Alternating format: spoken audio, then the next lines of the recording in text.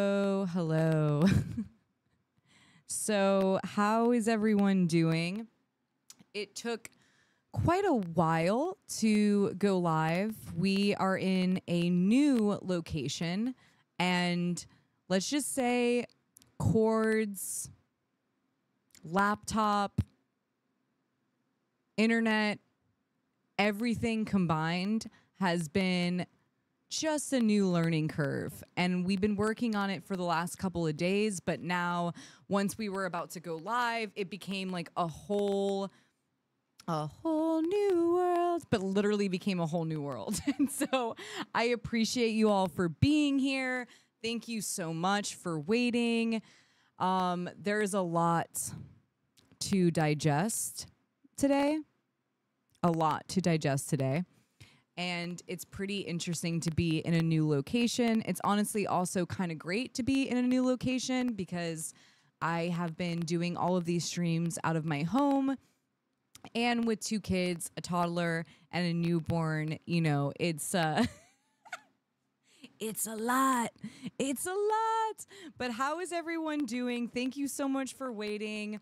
There's so much to go into, and I had to restart my Safari, and so things were lost, and then I'm having to regain them. And so just bear with me today. Really, really bear with me today. But we're going into Matt Underwood today. We're going into Matt Underwood, and we're going into Dan Schneider, which, for me personally, I don't like having to go back in time. I personally don't enjoy going back to the past, but I never really had the opportunity to, write a book and be able to go through everything in kind of one sitting, one setting, and just kind of release it. So, and I don't know, as a survivor, which I'm sure a lot of survivors out there know, is things come up at random that you remember, that you haven't thought about for a while, and it comes up, and then you're like, oh, I want to release this. And so for me, I don't really love having to go back to the Zoey 101 days, but at the same time, as a survivor of, many different predators and the industry itself, I think it's important to at least, share with the world what I have personally gone through, because most people, know me from Nicole from Zoey 101 and watched the show almost religiously as a child and saw really the edited and cut and pristine version of what was actually taking place. I mean, at least for me personally. And it's been quite a journey for me coming forward about, everything I've experienced, what I went through, what certain individuals have done to me. And it's a lifelong journey, healing. It really is. And I didn't know that I received an email from someone who got an email allegedly from Matt Underwood, where he writes in 45 paragraphs about his defense for Dan Schneider, his defense for, honestly, Nickelodeon. And not even just his defense, but he goes into great detail about Sloan, dissing Sloan, and it's the most ridiculous email I've ever read, honestly. And obviously, I don't know for certain that it's Matt Underwood, but I'm 99% positive it is Matt Underwood. Comes from his Gmail, and it's just very hurtful because I dealt with extreme bullying on the set of Zoey 101. And people like to laugh maybe about bullying and kind of laugh it off, especially when it was so many years ago. But the more I'm learning, and after reading Britney Spears' book, I got way more inspired to not feel so much shame about admitting that these things still hurt me. And when I came forward about the bullying on the set of Zoey 101, which was in 2019, in regards to the reboot that was going to happen, and Dan Schneider went to the dinner and, you know, yada, yada, yada. It was hard to do because I know that a lot of people out there are going to say, wow, you know, you're not over this yet, or wow, are you trying to get attention? Are you seeking attention? And I already knew what the backlash was going to be for me personally coming forward about everything. But you must remember, for so many years, I really did not speak out about it. You know, it was something that was something I kept inside, or I kept when I was speaking with my friends about what had happened on the set of Zoey 101, and I didn't really want to make it public. But that reboot, a malicious intent. Welcome to the Munchies. Thank you so much for joining. You know, once the reboot happened, and you have to remember, I was always left out. I was always left out on the set of Zoey 101 by the cast members. And there were a few cast members that tried here and there to make me feel less sad, which for one of them being Sean Flynn, sometimes here and there Chris Massey. But for the most part, it was very little effort on their part. It was just that I had my own friendships with these individuals, right? Like I would be able to speak to them. I mean, this is what's so ridiculous to say. Like, I was able to speak to them and they treated me with respect. That wasn't the case for a lot of the other cast members. That just wasn't the case. And so the effort that Sean Flynn put into making me feel welcomed, which was just like normal effort, was just being a human being, being kind, wanting to make sure, you know, that I was seen as a human being. And on Zoey 101, I really did not feel seen. Ever. Very, very rarely did I feel seen. I felt like I was constantly having to swallow a lot of my feelings. And so for those out there that have been bullied in high school, in middle school, in elementary school, you know, I see you and I feel you and I hear you. And, you know, as a child, we're just wanting to be seen as a person. And we just want people to, at the very least, respect us. And at the very least, not be mean to us and not make fun of us. Right? And so, yeah, it still bothers me. Yeah, the bullying on Zoey 101 to this day, it still bothers me. It still hurts.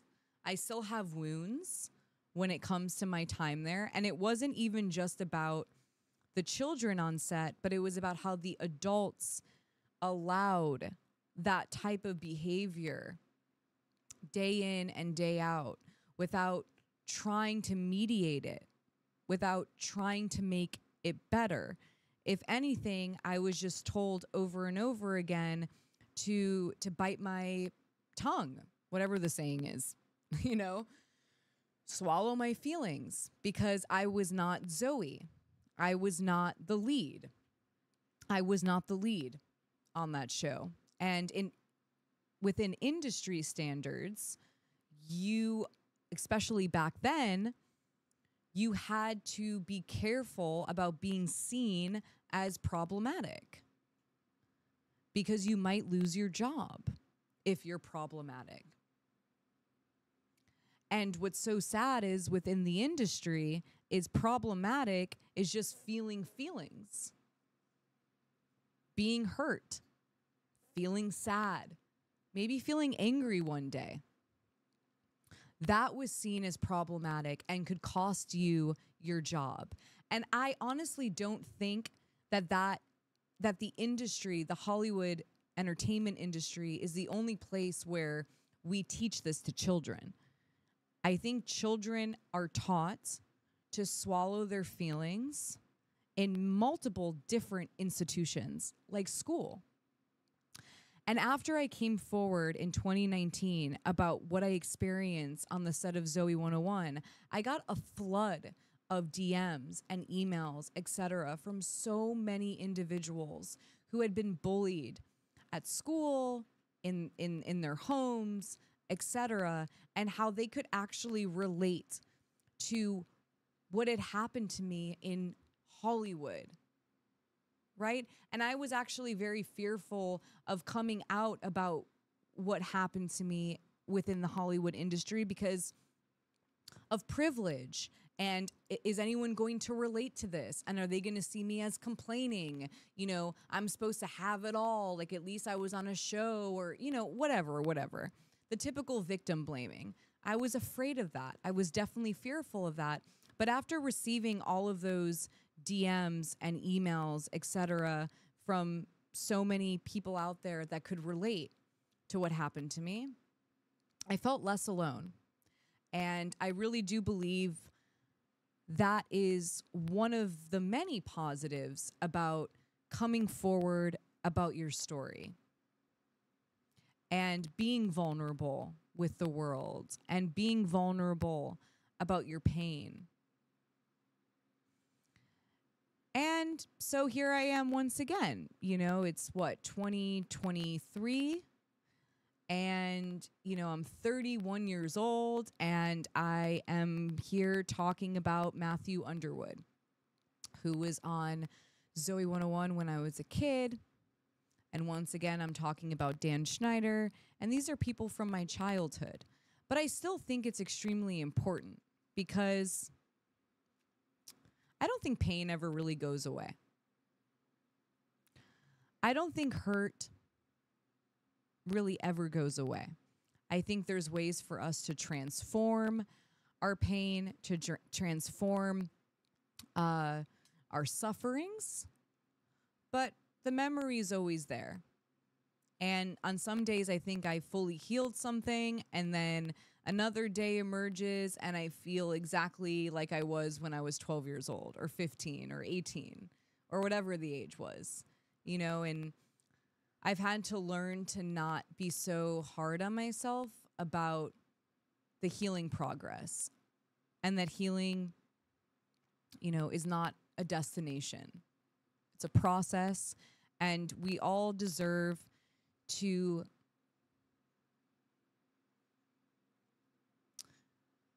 accept that it's not a final destination, you know, accept that some days we might wake up and the trauma is very visceral. It's very real again. It feels like it happened yesterday. And I don't think there's any shame in that. And I get bullied all the time, even on the internet, about things that I bring up. And the internet will be pretty cruel to me and say that I'm attention seeking or why I didn't get over something and why am I bringing this up now? And I want to be maybe an example for others out there to not feel so alone in being re-traumatized or getting triggered or having your trauma resurface and having maybe a new view on it, whatever the thing is, to have grace in that.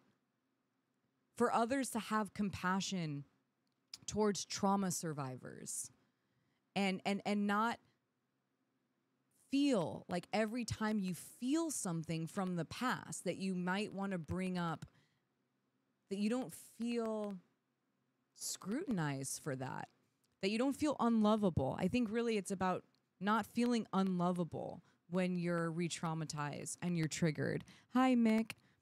Thank you so much, Mick. I guess Matthew Underwood was better suited for the role of Logan Reese than Dan Schneider initially thought. Great on you for staying so strong, Alexa. Thank you so much, Mick. Yeah. And, you know, these are the kids I dealt with. And, okay, so I'm 31 and I'm still a little bit sad about it. Sure. if that's what you got on me, cool. You know, I'm a human. I still feel my past, and you know, I'm still on my healing journey. And if that's all you got on me, cool. You know, I'll take it. I'll take it because I know that I'm not alone, and I know there's a lot of people out there that feel the same fucking way as I do. That don't feel like their pain was a long time ago. They feel like their pain was yesterday. They feel like their pain was a minute ago. Right? Doesn't just disappear. Newsflash, it doesn't just disappear. We still feel things from the past, and it also shapes us into who we are today.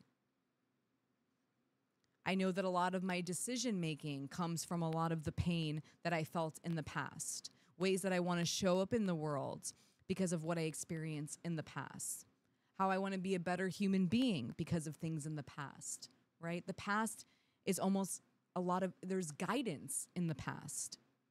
And I'm done with the victim blaming. I'm done with feeling shame about speaking up, period. I'm done with survivors having to feel this shame around feeling the pain that is very real to them. And if I have to be a dartboard for those people, then you know what? I'll be the dartboard. I'll be the dartboard because I think it's important also for my daughter and my son to know that their pain is not irrelevant no matter when it happened. And so, you know, that's where I'm personally at in my life. And I hope that I'm able to, I don't know, at least make people feel less alone. That's really been it. And I know I've been called an attention seeker about my past, but I do want to remind people that I would just tweet away or live my Instagram, you know, about things that happened to me. I wasn't making a dime off of that. I didn't get really anything off of that. It was just to release the pain that I was feeling and finally regaining my voice. And I didn't gain anything off of that. I really, really did not. The only thing I got out of that was a lot of people maybe making fun of me a little bit around the world. Around the world. And it was still worth it. You know, I wouldn't take back a thing. I really wouldn't take back any of the ways in which I have come forward about what happened to me. Marissa, thank you for letting us in on your healing journey. This is really helpful to so many. You are so real and human on here, and I'm always so impressed. Thank you so much, Marissa. I really appreciate you. And see, people like Marissa didn't exist really when I was 12 years old. I didn't have, you know, this nice friend like Marissa who, you know, when I was at my most vulnerable, made me feel supported and safe, and that I wasn't a loser, or that I wasn't being over dramatic, or, you know, whatever. I didn't have this growing up. And so, yeah. So I want to be that for other people. Okay. I want other people to not feel so alone, because I felt very alone for a very long time. And okay. So that's me. Before going into my past with Matthew Underwood. Now, the reason why I wanted to go into Matt Underwood today was because I realized I missed an email from somebody. Now, this email was not sent to me. This email was sent to a fan of Zoey 101. A fan.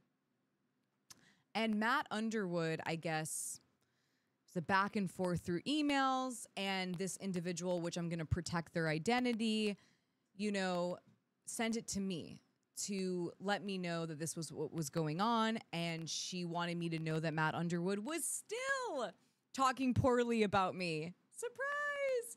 And it's so funny because Matt Underwood wasn't necessarily always actively bullying me, but he like allowed the bullying to happen and didn't do much about it. And he wasn't also necessarily like the nicest human being, I wouldn't say. But the fact that we're so many years later and he's sending an email where he's talking about me poorly says a lot. Oh. Oh, shit. All right, we need to like stop the mic for 1 second because apparently I'm popping. Apparently I'm popping off, so 1 second. Am I popping?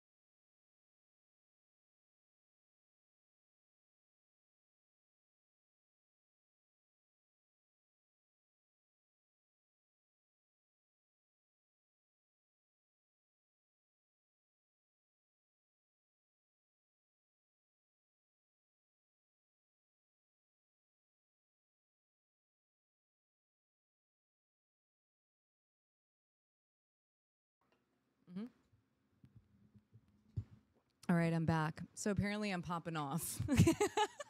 Apparently I'm popping off in the new location, which is kind of fitting, honestly, because I kind of feel like I am in a new stage of maybe popping off a little bit.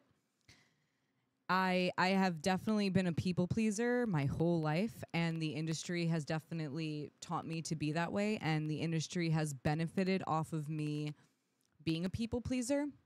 And I'm honestly done with that phase of my life. I mean, slowly, I'm having to learn how to not be a people pleaser, but I feel like I'm in a new phase in my life where I'm accepting that, you know, it's not healthy for me to constantly people please. And I'm having to learn that about myself. So, yeah, so Matt Underwood allegedly sent this email. He goes into almost 45 paragraphs, you guys, about Dan Schneider, about Zoey 101, about blah, blah, blah. And in my opinion, it looked like a lot of mansplaining to a female fan as if he knew better than her, when in my opinion, this fan was really on to something. This fan was not saying things that weren't necessarily true. She wasn't. She was, I guess, taking a deep dive into Dan Schneider, taking a deep dive into Nickelodeon, and as a star of Nickelodeon, whatever you want to call me, you know, she wasn't wrong per se. And you have to remember, Matt Underwood was not a female on a Dan Schneider show. And he really seemed to want to speak as though he was a female on the show. And so we're going to digest it. We're going to go through it. It's so long, but there are a lot of things that I think are important to comment on. I'm going to comment on Dan Schneider's feet tweets that seem to be galore. So many feet tweets. Why? We're going to go into some Zoey 101 clips that I found that were extremely inappropriate for children as we read along to Matt Underwood's novel-like email. So is everyone ready to dive into this? First and foremost, I'm going to pull up my Safari and at least just let everybody know. Adam, can you hear me? I'm going to pull it up. So this show is not sponsored by any brand. This show is, you know, very DIY. I am doing this alone with my husband and my very good friend, Adam, at the moment. And, you know, it's very DIY. And so we don't have any sponsors. And so I like to remind people the ways in which they can support the channel, the ways in which they can keep this sustainable, because I don't even know if I'll be able to do it for much longer if it's not sustainable, sadly. So I've dedicated my whole life to this mission, and I want to keep doing it. And so one of the ways to support the channel and the work that I am personally doing is the website, epredators.com. We have merch on there, and that merch really, really helps make this all sustainable. Also, I really like to hear all the stories from people who have worn the merch and ended up having a conversation with a stranger about, you know, the topics, survivors, predators, etc., which I just think is really powerful. It is a way to spread the word and also keep this all sustainable at the same time. And so I just want to show people a few things. Like here we have the ePredators t-shirt. I love this t-shirt dearly. My husband wears this t-shirt regularly. And so we got an ePredators t-shirt, and the holidays are coming up, so maybe it would be a nice gift for an ally or a fellow survivor. Have tote bags as well that say ePredators on it. Let's see what else we have here in the store.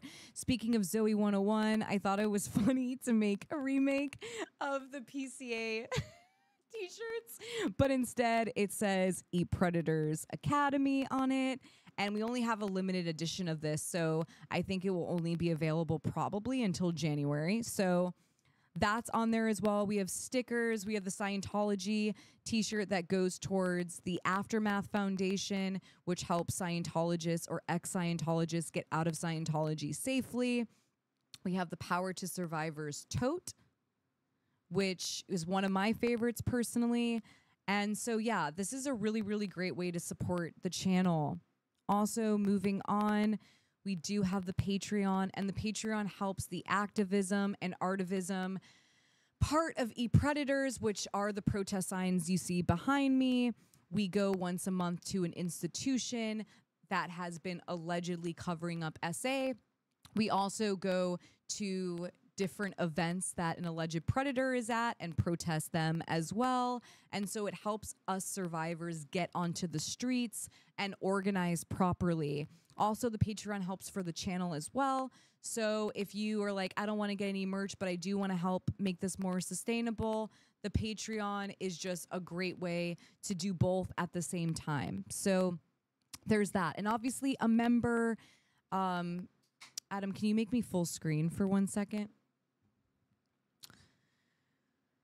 So, you know, for me, like, even you liking the video or sharing the video with others is so helpful. So even if you're not buying merch, obviously, and you're not a Patreon member, I do just want to say that you liking, you sharing, you being here means a lot. And I see you and I hear you, and I deeply, deeply, deeply appreciate every single person. We do have the 3 membership tiers for YouTube, and for the Chef's Kiss, it's the Britney Spears Book Club, which has been so healing and so wonderful.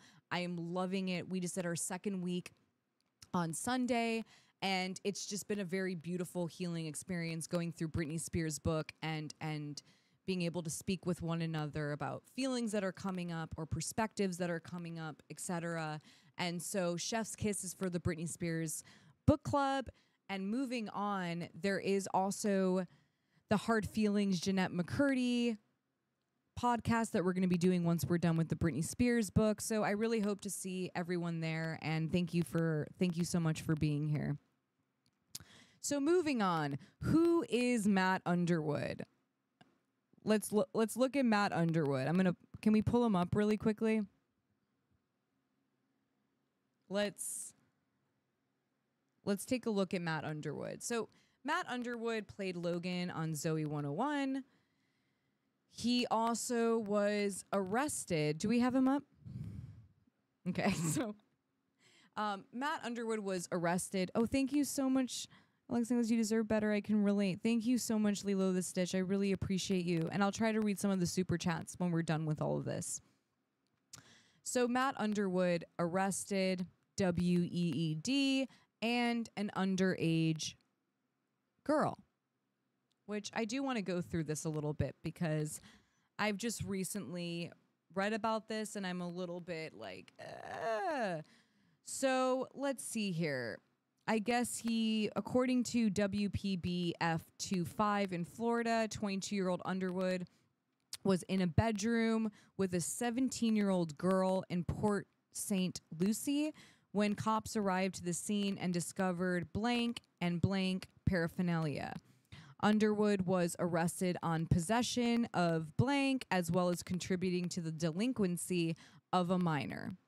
So, okay. So I guess that's where Matt Underwood was in 2012. And it's good to note this before going into this email because I don't think a person who has been in a position like this should necessarily be commenting on Dan Schnieder on behalf of all of the girls that had to experience, Dan Schnieder. So, moving on. Let's get into the email. So I guess he says here, howdy, sorry I write novels. And boy, oh boy, does Matt Underwood write novels, okay? This is like 35 fucking paragraphs. And, I don't even know how someone goes through all this, but we're going to try to. But it's honestly insanely long. And so just to date this, it was Saturday, March 20th, 2021. So this was before Dan Schneider was exposed. This was before my protests. This was before the Business Insider article that exposed Dan Schneider on so many different levels. So just to note this is how this is kind of like can you go full screen for 1 second? This is what I think this is Matt Underwood's Ashton Kutcher and Mila Kunis moment, personally. So we all got to see what happened when Ashton Kutcher and Mila Kunis and many others wrote these very kind emails about their good old friend, convicted R-word, Danny Masterson, yada, yada, yada. This is Matthew Underwood's, in my opinion, when it comes to Dan Schneider. So, okay, let's go back to the email. Here we go. First off, sorry for the novel-like response. I have to be super clear with my statements so they don't come across as condescending or misunderstood. And you know what, Matt Underwood? It came off extremely condescending, and, you know, maybe, I don't think you were misunderstood. I think it was very clear where you stand. I can agree that TV and movies as a whole industry needs to lay off the desire to make kids seem sexy. I do, however, have a somewhat different perspective on Dan's and Nickelodeon's actions in that regard. I see them as being much lighter about it and actually providing more content with less sexualization than just about any other network and creator. Lighter? Lighter how? Lighter how, Matt? Lighter how? Like, as if that's some kind of positive thing, that it's lighter? What do you mean by that? Just curious. Okay, so where was I? Yes, the kids wore bikinis, but it's not exactly blank to do so and hasn't been for a while, unless a public interprets it as blank. I have a problem with society making bikinis blank, even though I do have differing opinions about that. Also, Adam, can we turn off the fan for 1 second? I was like, I feel like I'm a little bit in a tornado. I feel like I'm in the Wizard of Oz a little bit. Oh, whoa. Oh, whoa. Whoa. Whoa, that was a crazy difference.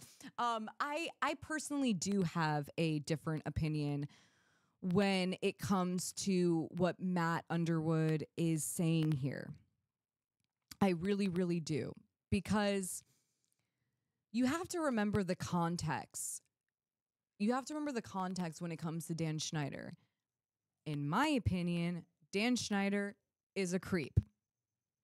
Full blown, my opinion, creep. And, you know, we've obviously, you know, this is all in my opinion, but it's also been other people's opinions.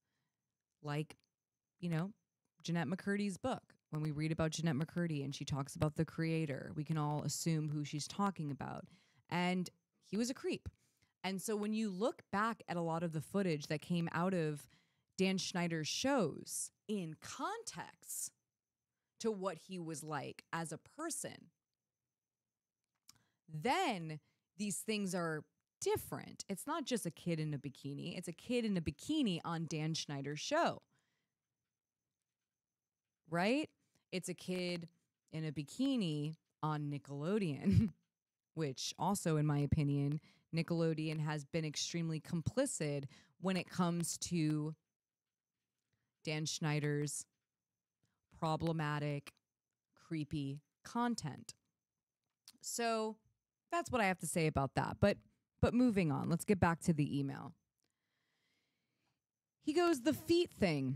This is a huge stretch for me to see it as victimizing in any way because of the circumstances. Feet are both gross and funny at the same time. Are they gross?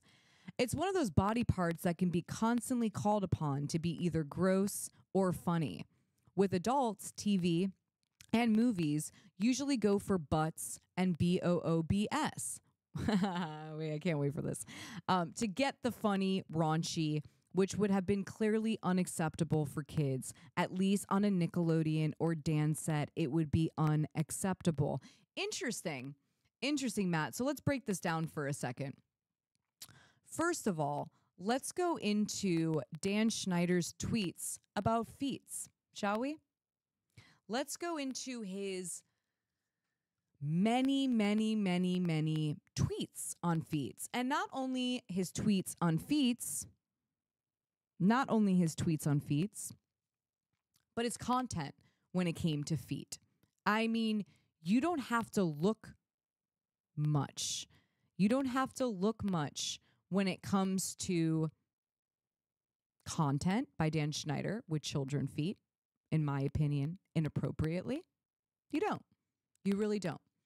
And then when it comes to Dan Schneider actually tweeting himself about kids' feet, you really don't have to go that far. It's not really a huge stretch to find the problematic aspects of Dan Schneider with kids' feet. So let's go through them. Number 1, little Ariana Grande from @Victorious smiles at one of her co-stars' feet. But whose foot is it? Whose foot is it? Dan Schneider seems like the only person who seems to be excited about figuring out which kid's foot it is. Which child star from his TV shows, which foot is it? It seems like it's Dan Schneider who's the most excited about figuring it out, which is beyond disturbing. Like, really, just like, what the fuck, dude? Like, who even tweets this? How old is he here? Is like he in his 40s? Pick Carly tickles Sam's very unusual toes. If you have a moment, will you please name Sam's toes for us? Okay, Matt Underwood, if you're watching, which maybe you're not, but you don't see this being weird in any way? Like, Carly tickles Sam's very unusual toes? Like, what's unusual about the toes? And why are you tweeting this? And if you have a moment, will you please name Sam's toes for us? Like, what? I haven't seen any other creator on Nickelodeon saying anything even remotely close to this. The toe, recently adorned with a special toe flower, belongs to the sweet and hilariously talented Miss Jeanette McCurdy. With a smiley face. Here's Victorious. Have you ever tried to eat a foot without ketchup? It's disgusting. Okay. That's awesome. Thanks. I hope you don't have too much sand between your toes now. If so, hashtag take a toe shower. Take a toe shower with a smiley face is just... Why is a grown man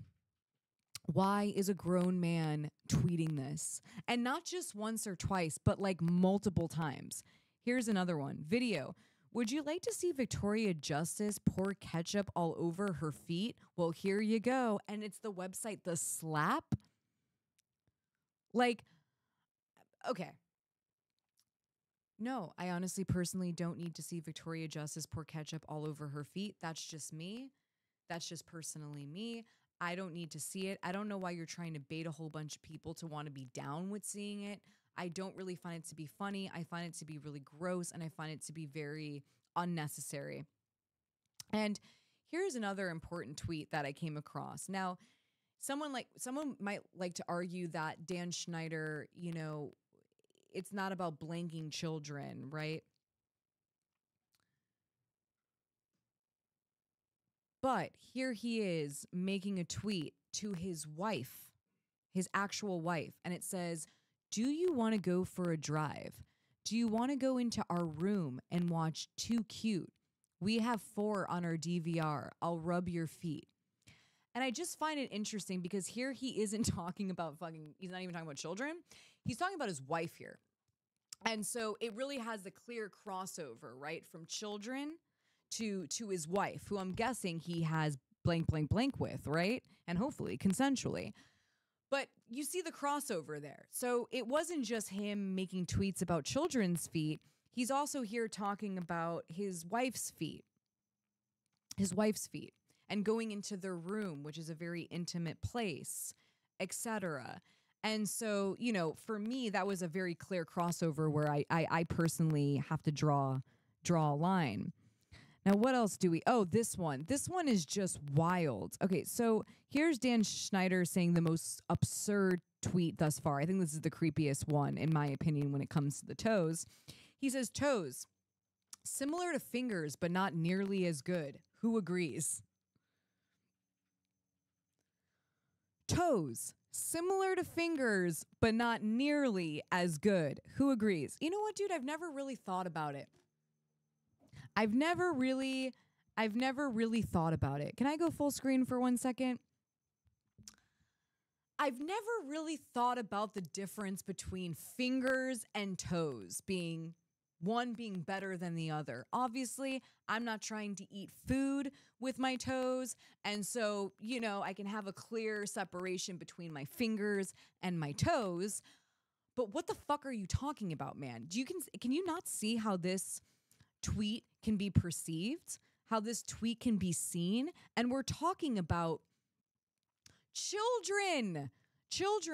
And so when Matt Underwood is saying that, you know, it's a huge stretch, Matt, co-star to co-star here, right? I don't think it's a huge stretch. I don't. I think it was all up in our faces, constantly being on a Dan Schneider show. It was all up in every audience member's face that was watching Dan Schneider shows, that there was a very clear... Wait, is that hands and feet? I'm dead. So here's hands and feet. Clear difference for sure. Which one is better? What exactly are you talking about though too? In what? When it comes to eating or when it comes to rubbing them?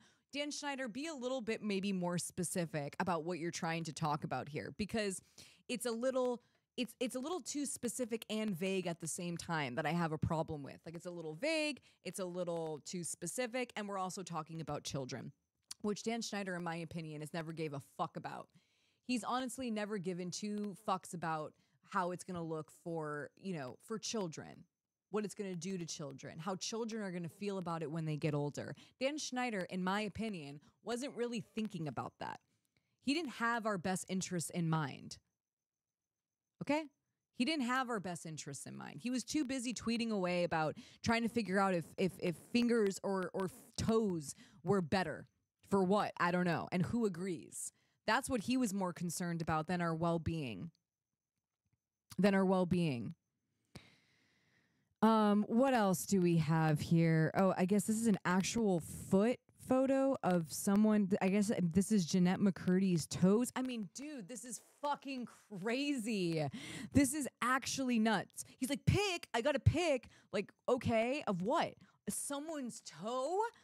A child's toe. This toe belongs to one of the stars of one of my shows. I can't.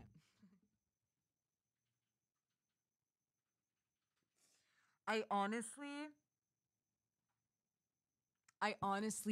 almost cannot even deal with this, you guys. I thank you so much, Katie, for joining the Chef's Kiss while I'm having a little bit of a fucking nervous breakdown here. What? Why is he so excited about sharing kids' feet? Dan, why are you so stoked? Why are you so stoked about sharing kids' feet? Allegedly. I mean, I'm guessing this is fucking you, because there's too many tweets here that are coming from your profile in regards to children's feet. So I'm guessing this is you, bro. The hands and the feet. I can't. It's actually out of fucking control. He is so stoked. Where did he get that photo, by the way, of Jeanette McCurdy's toes? I'm sorry, but where is he getting these pics? And he starts it with pic. Like, Look, are we asking for you to show us Jeanette McCurdy's toes? I wonder how many people are really in his DMs asking for the child star's toes. Adam, do you mind bringing me one more of these? I'm really curious, like who is actually asking him? Down? Is it loud? Okay. Okay. Sorry guys, but I'm just losing it a little bit when I just see how many tweets, how many images. Here's another image, and I don't even want to show this, but you know, look at this. This is Jeanette McCurdy and, you know, Miranda Cosgrove. And here they are. I mean, you know what, man? This is just, I don't know. I'm just not comfortable with it. I don't know any person who would be comfortable with this. I don't know. I, I just don't know. I mean, wait, Adam, are you seeing this photo? Are we pulling up this photo? This, oh my God. This, you know, I don't want to show this, but at the same time, I think it's very important to maybe remind someone like Matt Underwood, who is thinking it's a huge stretch to talk about Dan Schneider's, in my opinion, obsession with feet. And, you know, you guys, like, look at this image here. Look at this. And look at this. And what else is there? I mean, there's just so, look at this. What's going on here? Why so many feet? Just why so many feet? And why is he doing so many things to the feet? It's so fucking weird. And then, you know, God, man. And then we have this Ariana Grande thing is just, I don't even want to show it, but it's like so fucked up. This is really a problem. And for someone like Matt Underwood allegedly to be emailing fans of the show who are suspicious or maybe have their concerns about Dan Schneider's shows, I mean, Matt Underwood, what, did I call him something different? Hopefully I'm saying him by the right name. Shay, welcome to the dinner party, Shay. Thank you so much for being here. You know, this is a problem, guys. This is a problem. This shouldn't be happening. Nickelodeon was allowing this type of behavior to happen, and I find it problematic. I do. And do I find it creepy? Yes, I do. I do find it creepy. I do find it problematic. I don't like anything about this. I don't like anything about this. And then, wait, I just want to pull up one last thing before I continue his email because I saw it here. Oh my God, there's so much feet stuff. It's actually wild. Wait, is there another one? Here it is. Okay, here. So here's Jeanette McCurdy getting her feet rubbed. And, you know, we saw the tweet from Dan Schneider about him adding his wife, saying he wants to rub her feet at night. And this is what I mean about the crossover, and this is what I mean about context, because this isn't just a person who is isolated in a vacuum, one tweet only, one image only, one scene only of kids' feet, right? This is too many times, over and over and over again. Oh, wait, that's mad. Okay, so let's continue it. I hope that I was able to show Matt Underwood that the toes scenario here is maybe not a huge stretch. And maybe, if anything, is the screen on? Oh, okay. I'm back. I really hope that Matt Underwood does understand that it's not a huge stretch. And if anything, it's a stretch no longer than a toe. Okay? I think the stretch is no longer than a toe, in my personal opinion. So let's move on to what he has to say here. It may seem like a thing to see that feet are referenced so much, but digging a little deeper and it becomes clear that there are few other acceptable body parts to make jokes about with kids. In my opinion, it's actually a pretty respectable thing to do instead of constantly pushing the envelope and using more and more body parts. What? As other networks and creators continue to do. If he always referenced ears, would that have been his alleged fetish? Yeah, it depends about how many times he's referencing fucking ears. If he's tweeting about ears, wanting kids to send their ears, you know, putting ketchup on the ears, you know, like, yeah, maybe. If it was ears in the same way that it is toes and feet, yeah, I think it might be an alleged fetish for sure. Are ears even funny enough to constantly make jokes about? I don't even know, dude. I don't even know if toes. I don't know if toes are that funny. Ears? Sure. I'm sure toes and ears go along this. It depends what you're doing with them. Are you pouring ketchup on the ears? What are you doing with the ears? Are you doing the same thing with the ears that you were doing with the toes? Because then sure, I think you would be able to maybe then spin it the same way that Matt Underwood's trying to spin it. But it's like, dude, if it was the same thing with ears, I think, yes, I would also have a problem with the ears thing. I don't think not just because it's feet. It's just any kid's body part that's being done over and over again in a way that really starts to seem like it is an alleged fetish. Also, it makes it seem as though it's like almost like to hyper normalize. Like it feels like Dan Schneider, in my opinion, was trying to hyper normalize his alleged fetish so that children are desensitized to the blank, blank, blank, blank, blank, blank, blank of feet. This is my opinion. Because you have to remember his audience are children and he chose to make content for children. That's what he chose to do. And it's so many feet. Him tweeting about all of the kids' feet, sharing pics of the kids' feet to a point where it's like he's desensitizing and brooming his audience of children, honestly, in my opinion, to not bat any lashes or whatever the saying is when it comes to this.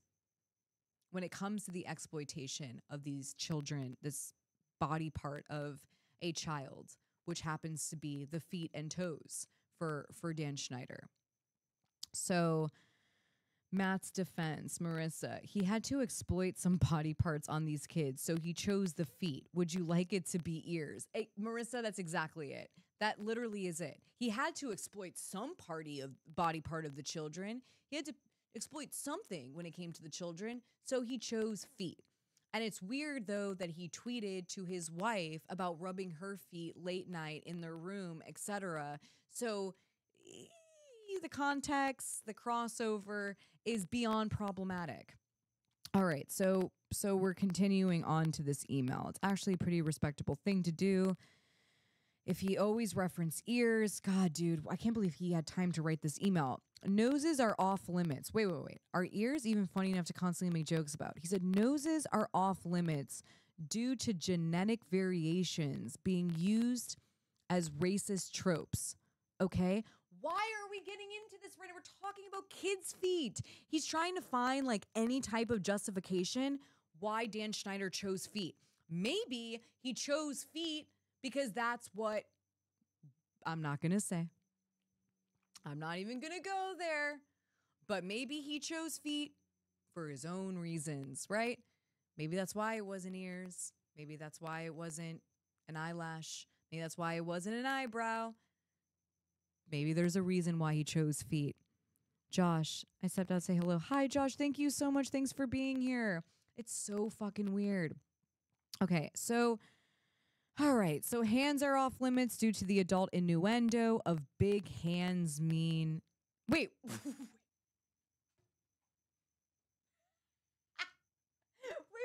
Matt Underwood did not say that. Allegedly, Matt Underwood did not say that. Hands are off limits due to the adult innuendo of big hands. Matt Underwood, you really should be.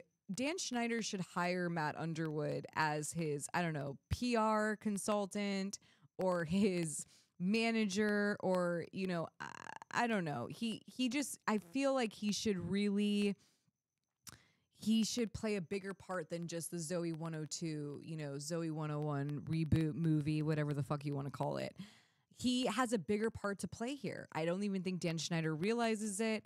But Dan, if you're watching, Matt, if you're watching, you guys should hit up one another.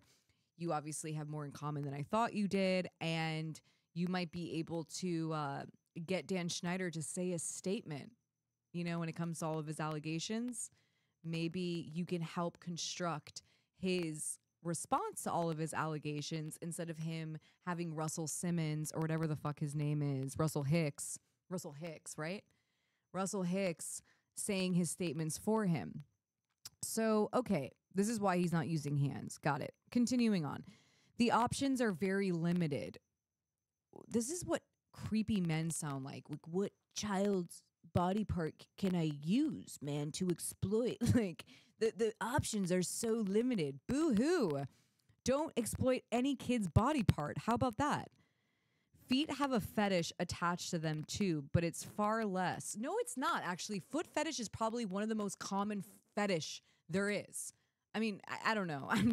I'm maybe making a huge stretch here, whatever, but I'm pretty positive that when I think of random fetish, for some reason my mind goes to foot fetish because it's one of the most, I don't know, out there fetishes there are, like the weirder ones. I don't know, maybe I have a very vanilla mind here, obviously, but when I think of weird fetish, I think of feet.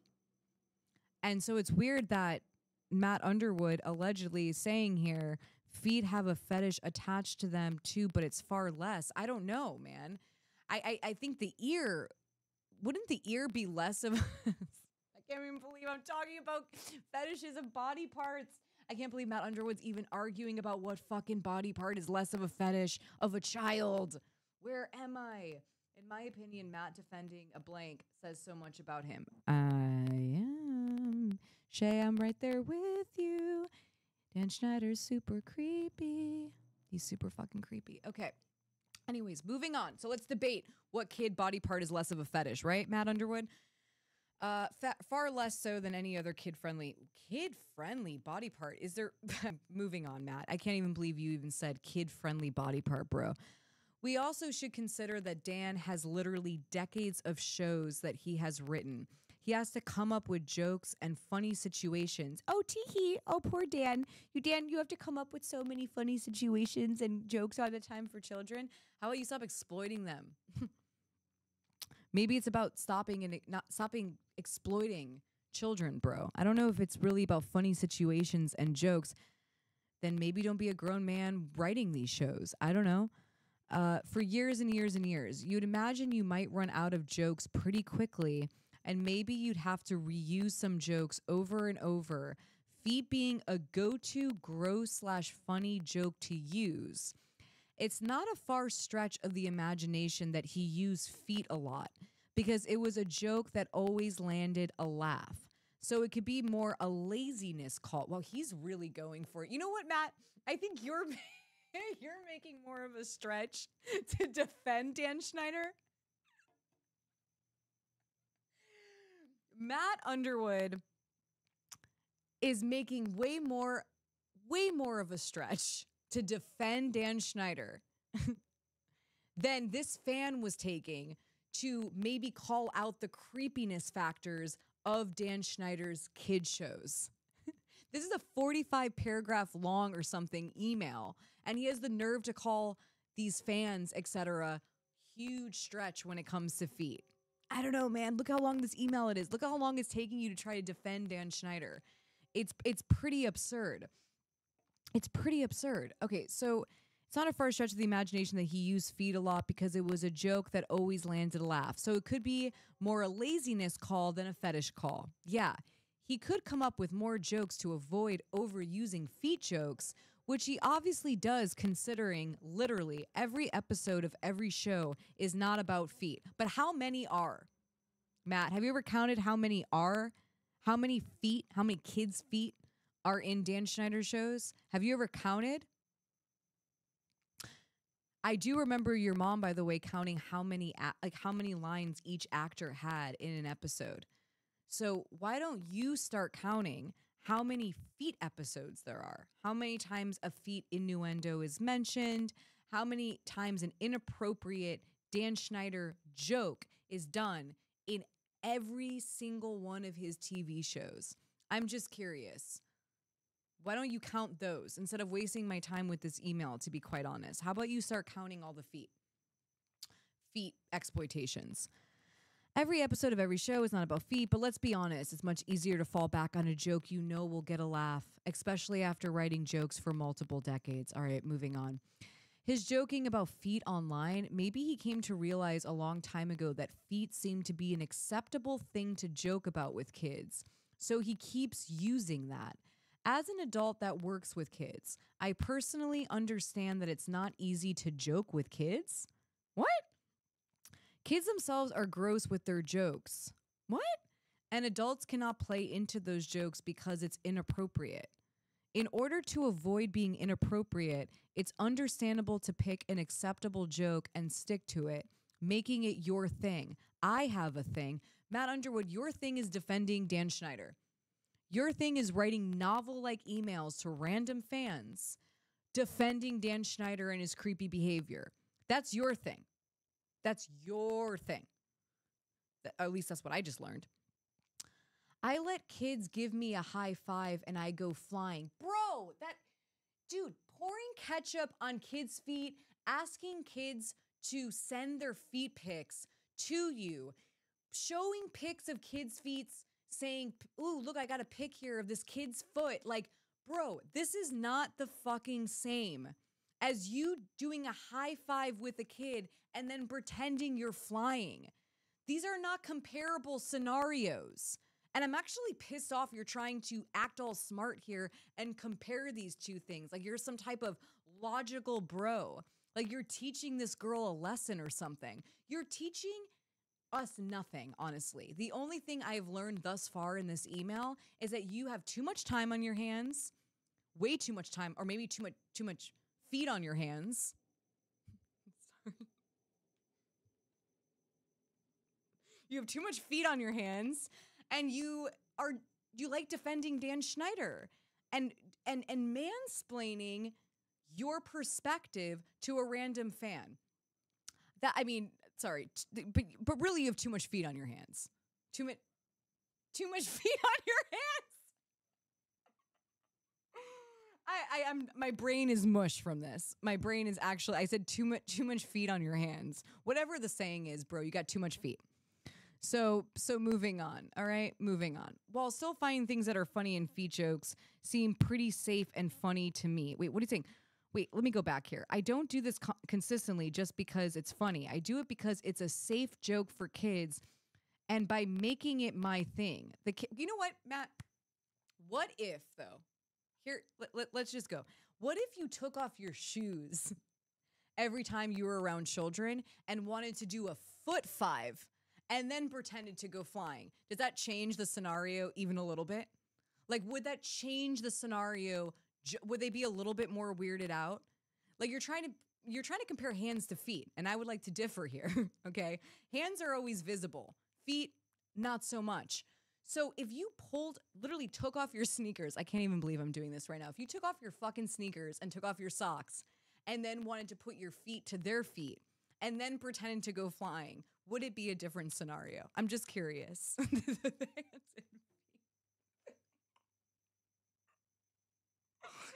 I mean,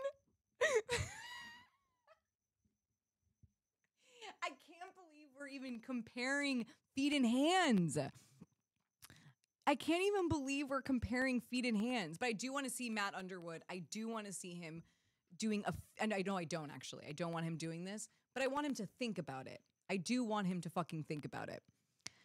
Okay, so moving on. A separate but useful example, Sloan. Oh, here comes Sloan. What do you have to say about Sloan, Matt?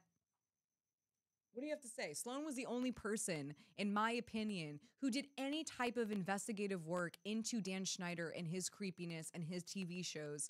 Journalists didn't even touch this shit. No one wanted to comment on the feet, on the kids' feet, on the feet tweets, on the God. Okay, journalists didn't want to touch it. Sloan, sure, there might be flaws, like he's just getting information, but at least he was trying to get to the bottom of something and bringing some awareness to the fact that it was not necessarily okay, right? It wasn't necessarily okay. So, okay, a separate but useful example. Sloan referenced someone calling Carly hot in a comment on the computer in an episode. They did a super stretch to attach it to a grown man who's a producer, as if this man is actually saying that to Carly. Whatever, guy. Whatever, Matt Underwood. It's not only illegal to use random people's names in movies or TV, they could get sued for using their name or likeness, as it's legally called, but it's also a lot easier to come up with names for unseen characters if you're choosing from people who are involved. Yeah, Matt, but when it's an actual, what I'm getting here is that they named the guy, it was an actual producer of the show. Maybe when we're talking about the hotness of a child, etc., I'm trying to read this properly here, but maybe when we're talking about attractiveness of children, which shouldn't even be said out loud right now and shouldn't be happening, that we don't use a grown man producer name for this type of scenario. I don't know. That's just me. That's just me. It's not only illegal. First of all, you can use random names. It's not only illegal to use random people's names. Dude, you can use any person's name. Just Jack, Joe. You think like one Joe owns all the Joes? Dude, what are you even talking about? Everyone has an individual name. No one owns one person's name. But it's also a lot easier to come up with names for unseen characters if you're choosing from people who are involved. All right, Matt, whatever. But that sounds boring. So why would Sloan mention that? Sloan just sticks to the salacious rumor aspect of it, completely leaving out the understandable, less juicy explanation. So the viewer doesn't even have the second explanation to consider. They can only base their judgment off their juicy BS Sloan includes. If Sloan were responsibly reporting, why do you care about Sloan so much? If Sloan were responsibly reporting it, they would at the very least provide both explanations and allow the viewer to make up their mind. But they don't. They don't seem to care about both explanation. Great point, Matt. So when a kid is watching children feed, right? Many, many, many, many times, over and over and over again, with ketchup being poured on it, a toe being stuck in the sink. What else have I seen? Toes in a girl's mouth on a bed. You know, when you see these images over and over and over again, the children are not being able to see the adults' POV of that and their concerns, right? They're not being able to hear how that could be seen as creepy. And that could be exploiting children, child stars. Kids aren't able to hear that other side. So what's actually happening instead is the children are being desensitized. And someone like Dan Schneider is being able to hyper-normalize the exploitation of children's feet to the point where he's tweeting about it all the time. I mean, it wasn't even just in the shows, he's tweeting it. So, right, Matt. When you're not able to see the other perspective, what happens? What happens when you're not able to see the other perspective? It's hypernormalized, right? Hypernormalized. You get desensitized to it. It's not that big of a deal. So, cool. I wish you would have seen this perspective when it came to when it actually matters, in my opinion. Okay, so as far as Alexa thing goes, okay, so here's where he throws in me, which, you know, I'm honestly used to by now. As far as the Alexa thing goes, I can confidently say she is being a dramatic diva who seeks attention. Thanks, Matt. I am such a dramatic. First of all, it's such a misogynist trope right there. A dramatic diva? What? Me feeling sad about the fact that not only did you all bully me when I was on the show, and make me feel like fucking shit all the time and leave me out all the time. But then fast forward, a reunion happens and you don't invite me once again.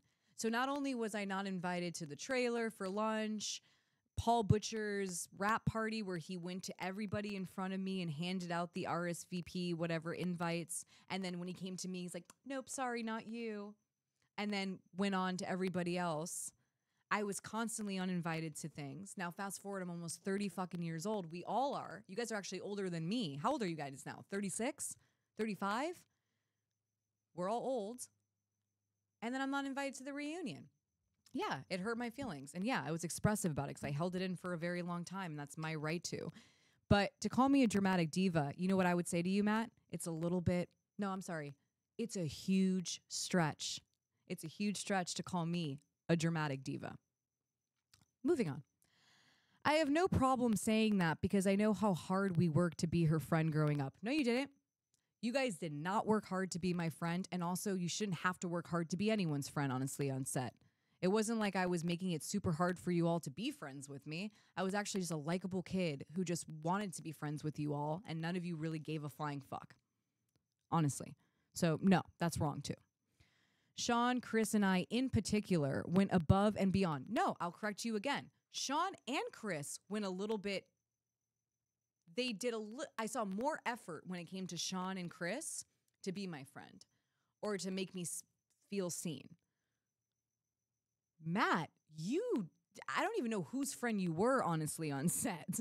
Like, you were in your own fucking world. So I don't know. But Sean and Chris, sure, I don't know if it was above and beyond, but it was normal. It was like just making me feel seen and heard being on set.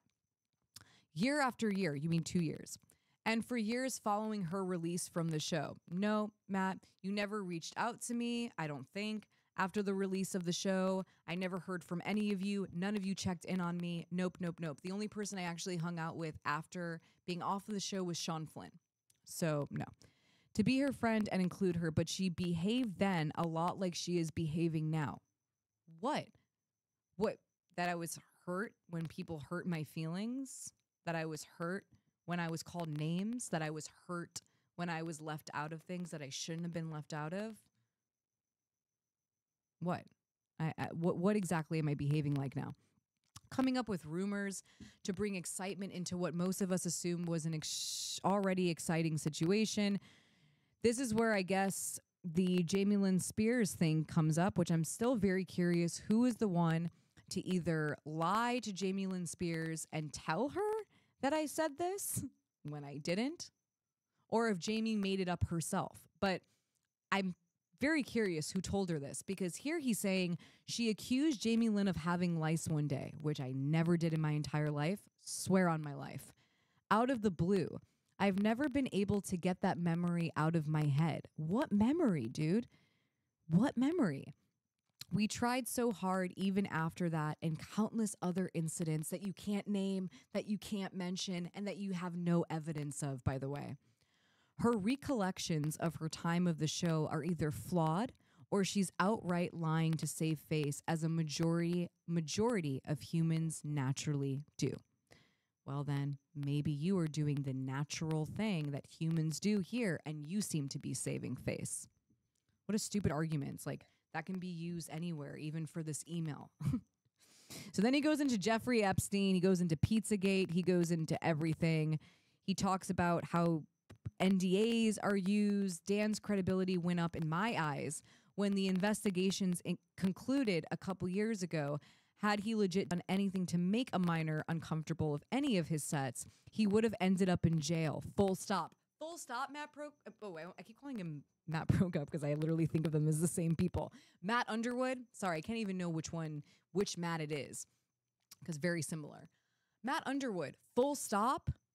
Full stop. After that investigation happened, Jeanette McCurdy wrote a book where she talks about the creator and how he made her feel uncomfortable. How he made her feel uncomfortable on set. Okay? Full stop, bro. Full stop. And guess what? Dan Schneider's not in jail. Dan Schneider's not in jail. No one even knows where the fuck Dan Schneider is, honestly. No one knows. He's somewhere. He's somewhere. But he's not in jail. And so, again, here you are, mansplaining to this girl fan something you know nothing about. You weren't there. You didn't know. You think an investigation internally within Nickelodeon is going to be able to expose Dan Schneider's creepy behavior that he was doing? Full stop? No. That's not how the industry works, bro. These institutions cover up problematic behavior, crimes, etc. They cover them up. That's what they do. So no, full stop. That's not what ended up happening, just to be quite honest with you. It's not what ended up happening. What did end up happening, though, is Jeanette McCurdy did let us know how she felt uncomfortable around Dan Schneider and also, the creator. And for me, I also did the same. But no, you don't care about our voices, right? We're just attention seeking or what else? Dramatic divas, as you like to call women that speak up for themselves, or girls that like to speak up for themselves. So, where was I? We legitimately cannot go any. Oh, here he goes. Okay. So Dan's credibility, full stop, whatever, bro. There are literally hundreds of people on set surrounding him and the kids at all times. Not true. For example, with Ian, we all know that now. That's not true also. We legitimately could not go anywhere, not even to the bathroom, without a state-provided social worker accompanying us. That's bullshit also. There was that is also bullshit, Matt. There wasn't like some bodyguard. By the way, if that social worker, for example, was busy, which I don't even know what you're talking about, social worker. You mean set teacher? What's social worker? Set teacher? Let's say he needs to be on set to watch the other kids and one kid has to go to the bathroom, then the talent coordinator, someone like Ian, who put me in great danger, right? Could have put me in great danger, would be the one to bring me to the bathroom. So it's not like always a social worker or some professional. It could be someone like Ian, who is such a tool, who literally put me in the trailer. We all know the story, not going into it today. But that's a lie. You see how he's trying to explain something to somebody, mansplain something that's honestly not really the full picture. It's not really the truth here. The social worker doesn't work for Nickelodeon or Dan. They do work for Nickelodeon. They do. They can work for the state of California, but they work also for Nickelodeon and are paid handsomely to protect us. Wait, how much are they paid? Handsomely. What does that even mean? Every single time I had to take off my shirt, which was often, by the way, that's already a little bit weird that you're having to say that you had to take off your shirt often on a show that was written by Dan Schneider. My social worker went through a series of questions, making sure I was okay with it. I never got asked anything like this. The weather wasn't too cold, hot or cold, and even that another person was there to hold an umbrella. Also, hold on a second. Didn't Matt Underwood say in here that about BOOBS? Can we play a clip really quickly? I'm going to pull up this TikTok really quickly of... He said it would be unacceptable, that it would be unacceptable for Dan Schneider to ever exploit or blank, blank, blank other kids' body parts, like other body parts of children. Well, let's pull up something of Quinn really quickly that I wasn't even in this season, but guess who was? Matt Underwood. So, Matt, let me remind you really quickly. Can I hear this? Is the speaker on? Zoey, yell crash. Crash! Oh, all right. That's great. Very nice, Quinn. A+. Or D+. Zoey, yell crash. Crash! All right. That's great. Very nice, Quinn. A+. Or D+. Yo, so who wrote that line? By the way, I'm just very curious. Who wrote that line? Who wrote the D+ line? And why are we conflating, what's the word I'm looking for? Whatever the hell that was when it comes to a child.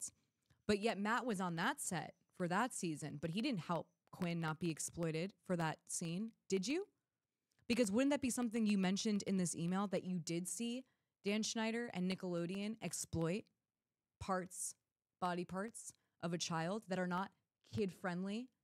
Like you like to call it, what are kid-friendly body parts? I would like to say that this area is not a kid-friendly body part. It's not.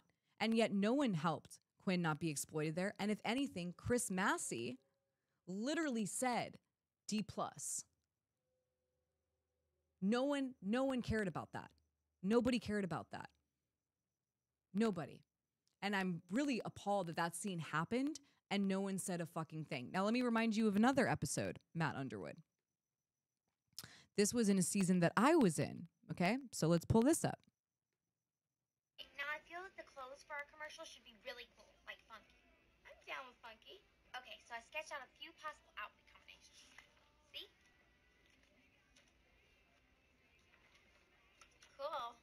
But how do we buy these clothes? How do we buy these boobs? Yeah, I went a little overboard on those. No, you know who went a little overboard on those? The person who went a little overboard on those was Dan Schneider, a grown-ass man. And Nickelodeon. Nickelodeon went a little overboard on those. Not Jamie Lynn Spears. Not Jamie, not Zoey. Nickelodeon and Dan Schneider. So there's another time that not a kid-friendly body part was exploited and used, Matt. And that was my season. There's also another episode where I pull up a shirt and talk about how this shirt makes me look chesty. Chesty. So there's another time that a not kid-friendly body part was exploited by Dan Schneider and Nickelodeon. So I just wanted to remind Matt that it wasn't just feet, but since you weren't a girl on the show, you seem to forget what we went through, or at least some of us that are willing to speak out about it went through. So moving on, we legitimately could not go anywhere, yada, yada, yada. Tight ship, my ass. Look at that fucking TikTok I just showed. What tight ship? What tight ship, bro? I would never refute an allegation I have no knowledge to base a judgment on. I wholeheartedly hope for some decency to be brought to Hollywood. No, you don't. You don't give a fuck, Matt. You didn't care then, you don't care now. Having said that, I cannot allow myself to dive headfirst into believing any and every allegation I hear. Okay, Ashton Kutcher, I still must maintain a level of credulity because I have to keep in mind that there are two sides to each of these situations, and no matter which side the truth comes from, people will be getting hurt. Wouldn't you want to not hurt the survivor? Are you more worried about hurting the alleged predator and the institution's feelings? What an American you are. You're more afraid of hurting capitalism than you are caring about a child that was exploited on set. That's all I heard there, man. That's personally all I fucking heard. What is that? Two people's feelings are going to get hurt. I would rather let capitalism and Dan Schneider's feelings get hurt than the children that were exploited on his shows. People who hurt others need to be held accountable. That includes those who make false allegations solely to benefit themselves. You're embarrassing, Matt Pro. I keep calling him Matt Prokop. Matt Underwood. God, they're the same person to me. My brain is wiring the same person. I'd be extra careful with this Sloan person. Ooh, you know who's really creepy? Sloan. Not Dan Schneider, who exploited kids' feet. Exploited kids' not friendly body parts. No. Don't worry about those. Matt Underwood is like, don't worry about Dan Schneider. Don't worry about Nickelodeon. Don't worry about the people that have exploited children. Worry about Sloan, who maybe he has some things wrong in his videos. Sure. But for the most part is at least trying to show what happened or what's creepy about Dan Schneider and Nickelodeon. Especially after hearing they're taking donations. Money is a powerful motivator, and people tend to lie about their motives when money is involved. If someone tells me they are spreading information, they cannot themselves prove beyond reasonable doubt solely with the best of intention. I will find them irresponsible at the least and liars at the worst. If their intentions are solely good and help, they would not accept donations, and they especially would not spread information they cannot prove. Whatever, dude. This is the guy who took the reboot Zoey 102. Whatever. I want to be clear that I'm not giving you my opinion on this to protect Dan. I don't work with him or Nickelodeon and never plan to again. Wait, here's Matt Underwood allegedly saying that he will not work with Dan again, will not work with Nickelodeon, and then fast forward does the Zoey 102 reboot. So what? You never plan to again. Not because I don't like him. No, of course not. But because I just don't see that being a thing in my future. We're on different paths now. I hate to break the news to you, Matt, but you and Dan are on the same path now. You're defending exploitation of children feet, etc. You're on very similar paths now. This email, I'm just going to leak this email, by the way. I'll put it on the Reddit for everyone to see. I'm covering up some things because there was private information that sadly Matt Underwood did share in the email. So I blocked that out to protect his privacy because I respect his privacy when it comes to that. But I'll let everybody read this email. But he goes on to Sloan because he's very fired up about Sloan. The Sloan person is a joke. I'm sorry to say that to you. I've seen their kind too many times to be fooled by them. They want views. They know juicy rumors get views. I tried watching portions of their videos, but with each one, I'm just really appalled by their video to stretch situations to make them sound graphic or horrible. I don't want to offend you, TBH. I honestly like you, TBH. What is this friendship, by the way? But there is no nice way to put this. The Sloan character is playing you for a fool to get money and or attention. You're hurting yourself by putting your belief in them without seeking tangible firsthand information. I spoke out about this in 2019. What are you talking about? It's a textbook play being employed by countless people online right now, and it's dangerous. You know who's dangerous? Nickelodeon. You know who really cares? Okay. So this is one of my favorite parts because Matt Underwood says here that journalists are the ones who are reputable news outlets. They're the ones that we should obviously be putting all of our faith into and trusting them. And so this was before the expose about Dan Schnieder came out by Business Insider. His email was prior to that.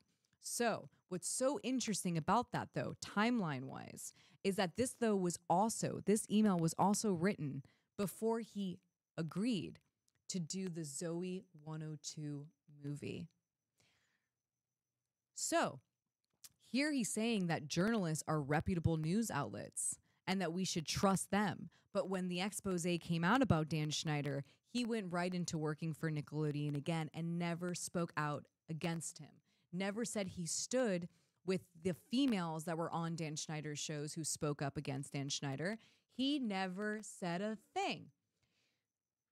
You never went up and beyond and out of your way to make us feel heard or respected. You never admitted that you were wrong about your perception of Dan Schnieder, your defense of Dan Schnieder. Silent.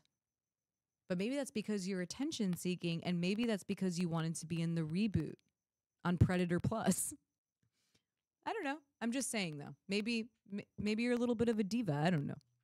Maybe just a little bit of a diva, and picked Predator Plus over, standing up for your co-stars that felt exploited on the show that you were on. That I can actually pull up TikTok videos that actually show us being exploited, like your friend Erin Sanders.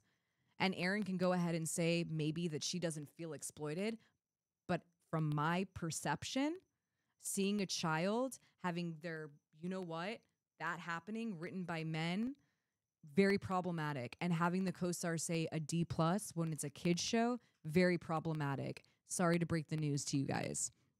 So moving on. They have to be checked and double checked for their okay, so here we go. He goes, the journalists at reputable news outlets, they have to be checked and double checked for their allegations. They must provide evidence to their editors who would tell them to take a hike if they ever tried to publish stuff like Sloan does. What's so interesting, though, is some things that Sloan mentioned in his videos were in the Business Insider articles. So funny. They put in countless hours of research to find new, tangible first-hand evidence. If you ever wonder why big press doesn't push these stories, it's because they have legal obligations not to once. That's not true. Actually, a lot of the time these stories get buried because the lawyers are in the back pockets of the fucking predators.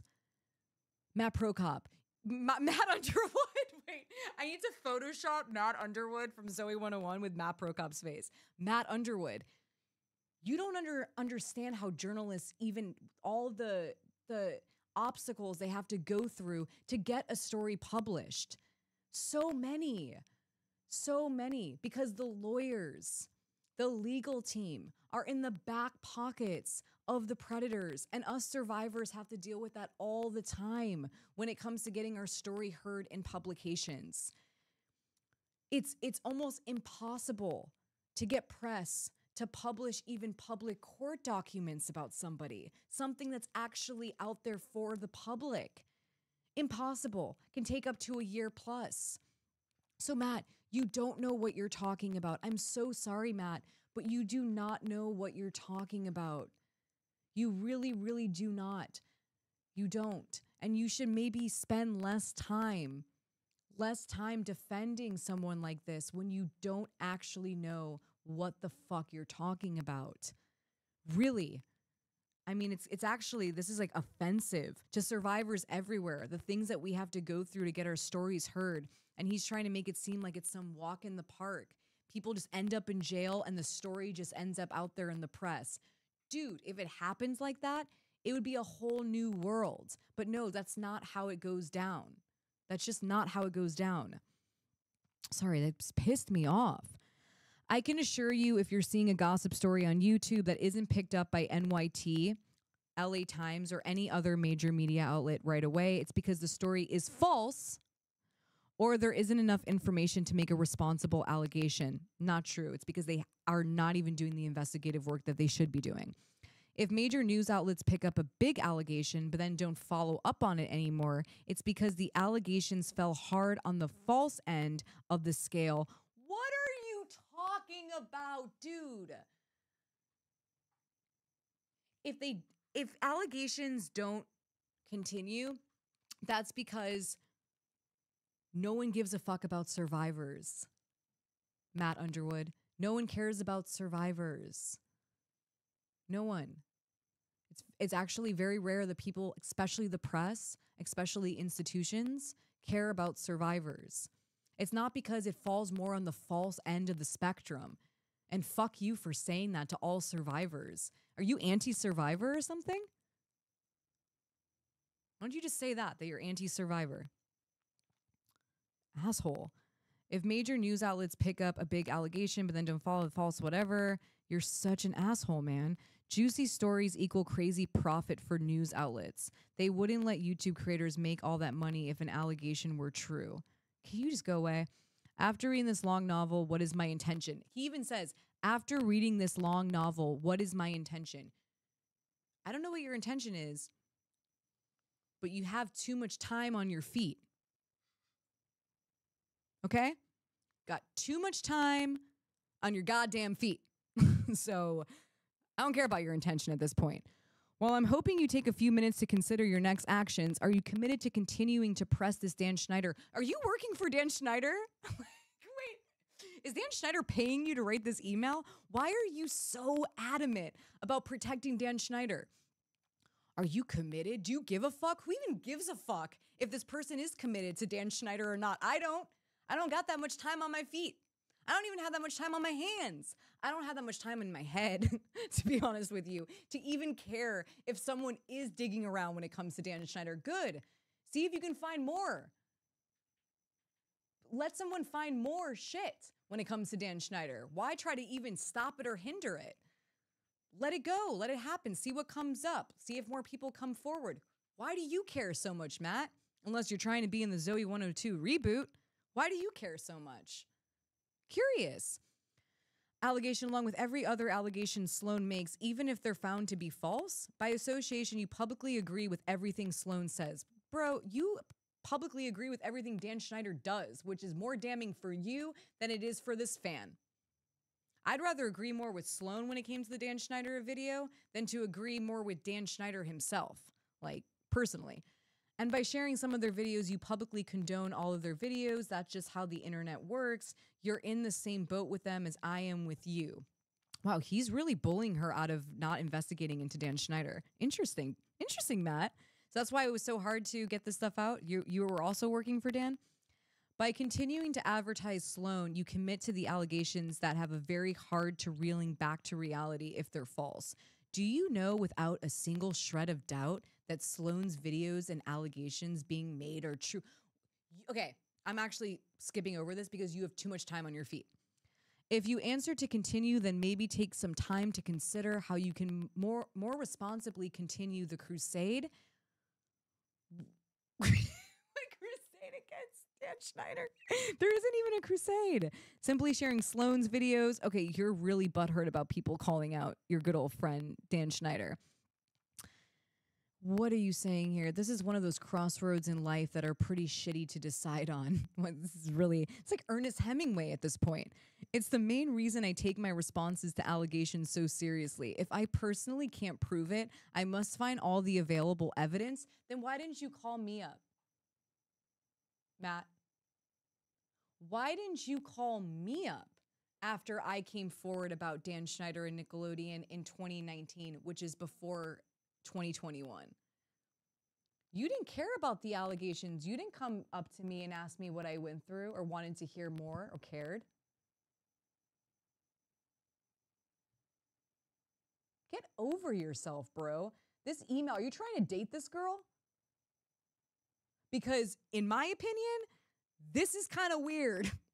Like the fact that you're putting so much into this and sounding all like you know best and like guiding her. What's your dynamic with her? And what's this power dynamic, by the way?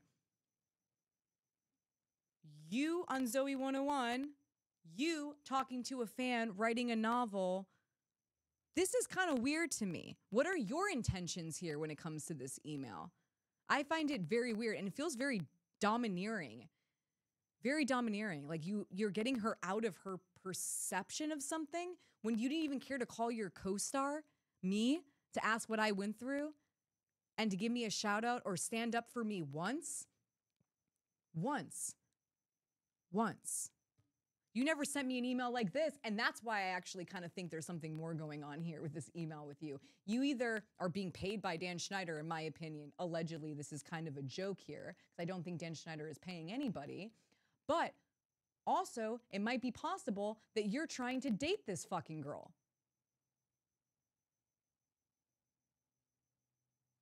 You never cared to send an email like this to me or to any of your fucking co-stars. You never went up and beyond for anybody, Matt Prokop, but I can't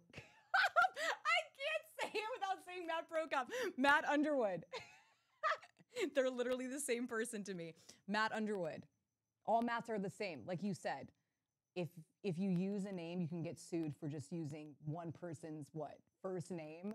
So all of you Matts are the same to me personally. Matt Prokop, Matt Underwood, the same person. Sorry. I'm honestly just upset that I'm reading this email and I never got an email like this from any of you guys. I never got an email like this ever from any of you guys. But I guess if you're working for Dan, you got all the time on your feet to write an email like this. Or if you are maybe interested in this fan and trying to impress this fan that's a girl, by the way, then you got a whole lot of time on your feet once again. But you didn't have a lot of time on your feet to say sorry to me or to reach out to me or to say you stood with me about something or to ask if I was okay. No, you didn't have that time on your feet. And I can't believe I'm even saying those words right now. So let's go on to this little, what is this, a long distance? I'm not even gonna, long distance love going on here. This is one of those crossroads in life that are pretty shitty, yada, yada, yada. This email's pretty shitty. If I personally can't prove it, I must find all of the available evidence and reasonable, blah, blah, blah. And my last piece of advice, are you her father or what are you?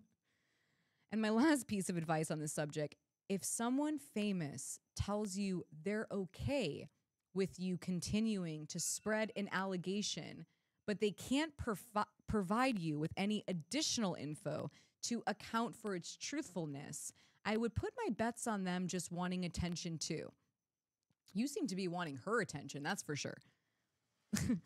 I'm not going to throw a name out there, but I think I'm being pretty obvious with what you last said to me. If they aren't willing to publicly back you up, then they're just putting the burden on you without care for what happens to you if you're wrong. That is wrong to me. I unfollowed you because I can't back you up on this, but I didn't unfollow you and give you my approval. What? Don't let someone turn you into their test pilot because they're too afraid to make a fool of themselves on the subject if they're wrong. P.S. I'm so sorry for the novel. I had too much time on my feet. No, I'm kidding. He didn't say that. If you got this far, you're my hero. I got this far. Am I your hero? Am I your hero? Are we all collectively your heroes? I think so. I honestly think so. I can't believe I had to read this pathetic email, honestly. This was the most embarrassing email. If this is true and this is really your email, this is beyond embarrassing. I hope whatever you do makes you happy, smiley face. Okay, there's another one, by the way, with another 15 paragraphs. I'll do for another live, which I can't even believe there's another email with another 15 paragraphs where he's defending Dan Schneider again and Nickelodeon, etc. I don't really know what his intentions were. What do you say? Thank you for this video. Thank you. Thank you for giving me something to talk about on Tuesday, November 14th. Thank you for taking me down memory lane. Memory lane when it... wait. I really want to play this really quickly on TikTok. You guys, I just found this, which is the weirdest. I don't remember this, but it's real, and I have a lot of questions. And Matt, Pro Cop Underwood, if you're watching this, since you have a lot of feet on your hands... a lot of time on your feet, a lot of feet on your hands. Watch this. Watch this. Call Mr. Callahan. Yeah. That would be so great. I am not prank calling our English teacher. You rolled odds. You gotta face the stress. I don't have his phone number. Call Mr. Callahan. Yeah. Why the fuck? Wait. Why the fuck does Nicole have her English teacher's phone number? Girl just whipped it out. Me, that girl, whipped it out. As if it was no big deal. No one bat an eyelash. No one bat an eyelash, like Matt Underwood likes to say. No one bat an eyelash by the fact that Nicole had her English teacher's phone number on some random piece of paper. Where did she get it? Who gave her the phone number? Really shady. And that's just one of the many creepy, beyond creepy. Wait, let me see how everyone's doing in the chat. How is everyone doing? Oh my God, the chat's going so fast I can't even read it. How is everyone doing? I mean, that's just one creepy thing that Dan Schneider did. And the Quinn thing. And there's videos that I want to play, but I almost don't want to play them, by the way. I don't want to play some of the videos that Dan Schneider had us do, other child stars do, because I feel uncomfortable playing them myself. You know what I mean? Like, they're that inappropriate and that out of line and that creepy that I don't even feel comfortable playing it on my own channel because I don't want them to be seen like that again. I don't want even myself to really be seen like that, but I feel more comfortable at least showing me because it's really consensual that I can play myself. But he did this to so many child stars, Dan Schneider. It's like, watch Matt Underwood. There's countless episodes, clips, etc., where Dan Schneider went too far. There's many tweets where Dan Schneider went too far, right? Too many tweets. Too many tweets, too many episodes, too many lines, etc. Read Jeanette McCurdy's book, listen to what I had to say about him with the wardrobe room, etc. What? I mean, How is everyone doing? Dan did really creepy stuff on Amanda Bynes' show. Yeah, I mean, I might even want to start digging into this more, to be honest with you, because the fact that Matt Underwood was so, I don't know, like the fact that he was so prepared and had that much time on his feet to write that email makes me also a little bit concerned, because why was he willing to write that email? Why, right? Why was he able to? Kid, chef's kiss. Oh, and oh wait, I want to, don't show my screen, Adam, but I'm going to pull up the chat so I can tell people who got stuff from the raffle, by the way, for the giveaway. And so we have Kristen Tench, who got EP Burn Book, Robotics, who got Rock'em Block'em. Wait, is this right? Did I say this right? Yeah. Robotics got Rock'em Block'em. Brobots, P. Flynn got the Stalkers. Let's see if I can show some of these because they're kind of fun. First of all, who ended up getting this guy? So then Christian got Less Than Half the Movement. Sweet Music Woman got Loves to Pray. Oh, so Sweet Music Woman, if you're still here, you got this one actually. And then Mindy got NDA Men, and Annecy got Survivor Barbie. So please make sure that you email epredators@gmail.com so that we can send the signs out to you guys, which I'm super excited about. But I don't even see the Hysteria one. Someone's going to get this one, by the way. I don't know who's going to get it, but I hope that we end up figuring out who got this one, because this is one of my favorite ones. So I hope that we figure that out. But if you won on the giveaway, please email us. Let us know your P.O. box or a good shipping address so we can send it out to you. And yeah. So, what else did I pull up anything else here? It's been a long day. This is the first day in the new studio, and it was honestly a long one. But I guess, oh God, I mean, and then here is, so I don't even want to show that, honestly. I don't even want to show these kids' feet. There's just so much of it. There is honestly so much of it. But, Matt Underwood, I really wish that you had more time on your feet to reach out to me and, ask me how I was doing, maybe apologize for a couple of things here.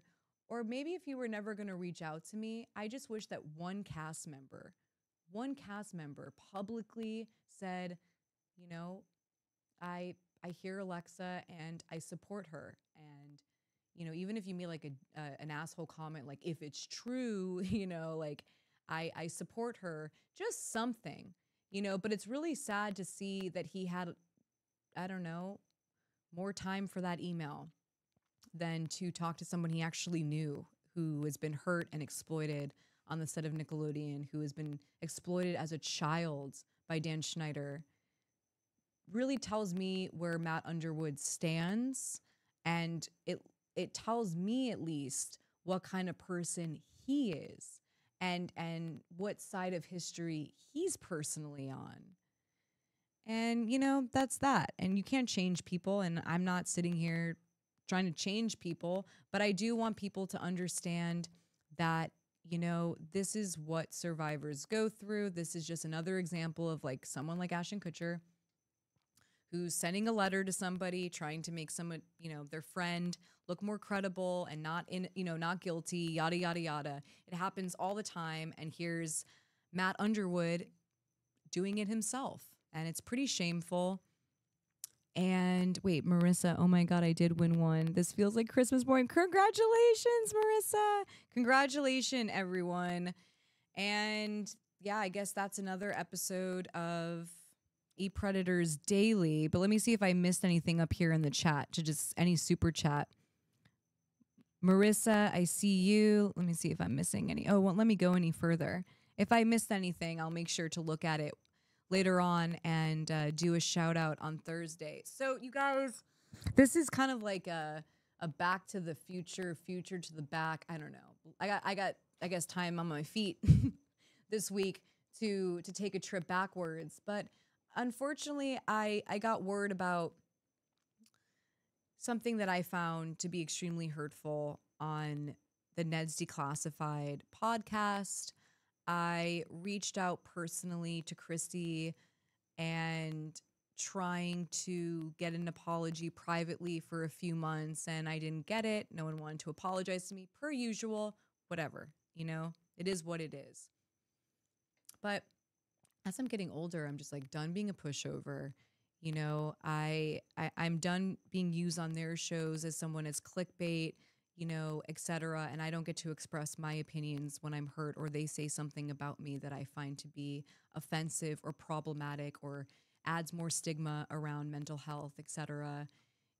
I'm just at the place in my life where I'm going to discuss things publicly when they come up. And that's just who I am now. And so on Thursday, I'm going to be going through the Ned's Declassified podcast episode about me that I found extremely offensive, and also the Chrissy Romano situation with Corey Feldman, where she left a survivor on red. She pretty much left me on red when it came to that, and continued to allow the clickbait about him to, in my opinion, make more money off of him instead of listening to the survivor's friend, who I won't go into it today. But we'll go into it on Thursday. And I think it's just important to talk about because it's just me now. Maybe I am a dramatic diva. Well, welcome to my dramatic diva era. And I'm honestly happy to be here. So they might not be happy about it, and I honestly don't care anymore. So thank you guys for being here. And I will see you Thursday. You guys are the best. Thank you so much. Thanks for bearing with us. See you Thursday.